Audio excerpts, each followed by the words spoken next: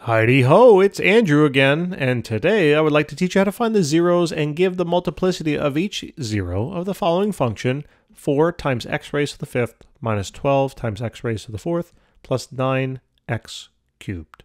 So, the first thing we have to do is to find the zeros, right? We have to remember that the zeros are basically another term for x-intercept.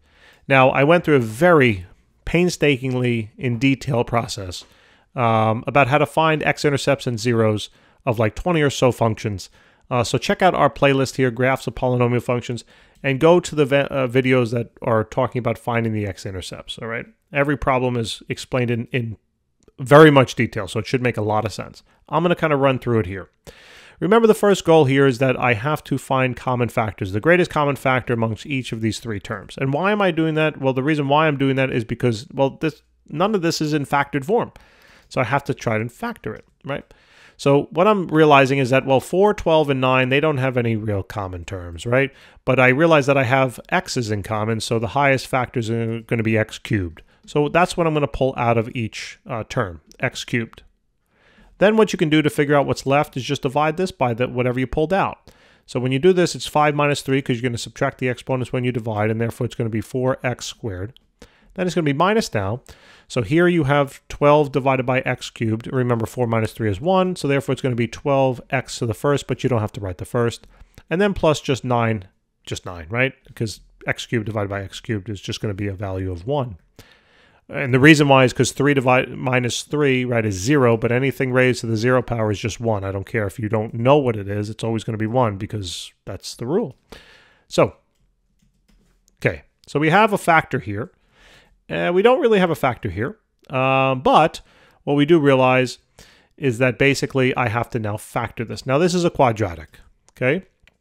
Now in order to figure out your factors here, and this should work out, all you have to do, all right, I'm just going to rewrite this. So remember, your factors are going to be something like this. They're binomials, right? Where you have some a value, some b value. Oh, I'm not confusing this with the coefficients, but just some value here, some value here, some value here, and some value here, okay? Now what you're going to do to figure out the first two values of each binomial, what you're going to do is you're going to look to your highest coefficient, okay? Coefficient's value including the, highest exponent including its coefficient, and you're just going to square root it, the whole thing. If you square root this whole thing, what are you left with? Well, square root of 4 is going to be 2.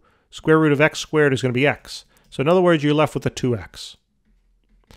And if you think about this, if you take 2x and multiply it by 2x, if you were to work backwards and FOIL it, 2x times 2x would be equal to 4x squared, and that's why I'm doing it. Now, how do I figure out then this last term? Well, the last term is going to be figured out by thinking about what two values multiply to 9.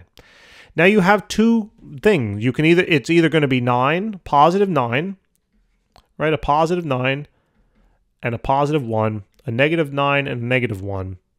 You can or you can have a positive 3 and a positive 3. Or you can have a negative 3 and a negative 3. And obviously there are more numbers that two numbers when you multiply them equal 9. But these are going to be the only whole numbers basically. All right. So that's what we're considering. Now one of these four combinations is going to be the right answer. Now from here it's a little harder to kind of, because you might say, oh, well, don't we just think about what adds to negative 12? Well, do any of these add to negative 12 when you add 9, right? No, that's going to be positive 10. This is negative 10. This is positive 9. And this is going to be negative 9. So none of them add to this term. So what you have to try to do is I think of it this way, is like you just do a little guessing. You know, you do a little guessing. Let's say you're going to plug in, you know that it has to be overall negative, right? You know that when you add the terms together, though, they better be negative. So you can basically get rid of this one, and you can get rid of this one. So now you're down to a 50-50, and you just do a little guess and check on this, honestly. So what you do is, let's say hypothetically you think it's 3, okay? And it has to be negative 3, so just get rid of the positive signs. So now what you do is just work backwards, more or less. You know, when you take 2x and then multiply it by the 2x, you get your 4x squared. When you then take your 2x and multiply it by negative 3, what do you get? You get negative 6x, right? You get negative 6x. And then when you take negative 3 and multiply it by 2x, you get, oh, again, a negative 6x, right? And then when you were to take the negative 3 multiplied by the negative 3, that's when you would get the positive 9. So you notice how these two terms add up to be negative 12x. Now, honestly, I just simply chose -3. I really didn't. I actually wanted to choose the one that didn't work first to show you what happens if it didn't work. All you would do, let's say you chose this one first. I really wasn't thinking ahead. I literally had a 50-50. But if you chose this one first, all that would have happened is you would have said, oh, I'm wrong, so it must be this one. Okay, so you really don't have to do more work. But those would be now the values there. All right, so let me just back out of all this, and I'm going to plug in now my values of -3 and -3, okay? So, now, since these terms are identical, I want to combine them into one. And the reason why is because that's going to allow me to highlight my multiplicity. So it's going to be 2x minus 3 squared, right? Because I can combine these two. Now, all we have to do from here is just some basic and very simple algebra. To find the zeros, all we're going to do is break each of these up and set them equal to 0. Why do we do that? Check out the link in the description below. I will leave you the link for the playlist, or just search the playlist. All right, either one on our channel. So this is going to be 2x minus 3. That's going to be squared and equals 2. You got to take the cube root of both sides here, and obviously the cube root of 0 is going to be just 0. So that's going to leave you with x is equal to 0, right? And then similarly here, you would take the square root of both sides, but obviously the square root of 0 is just 0. So you're left with 2x minus 3 is equal to 0. And you might say, well, these didn't really do anything when I'm finding the zeros. Do I need to include them? The answer would be basically no. You don't have to. You can just include the non-exponent terms, okay? Meaning what's ever here and here. So add 3 on both sides then. And you're going to get now that 2x is equal to 3. Divide the 2 on out from both sides, all right? And you're going to realize that x is going to be equal to 3 over 2. So these are indeed the zeros. That doesn't even look like a 2, does it? Not really. So let's change that. All right, great. So there we go. So these are the zeros, okay? Now to give the multiplicity of each of these zeros, all you have to do is look at the powers. Okay, that's all you have to do.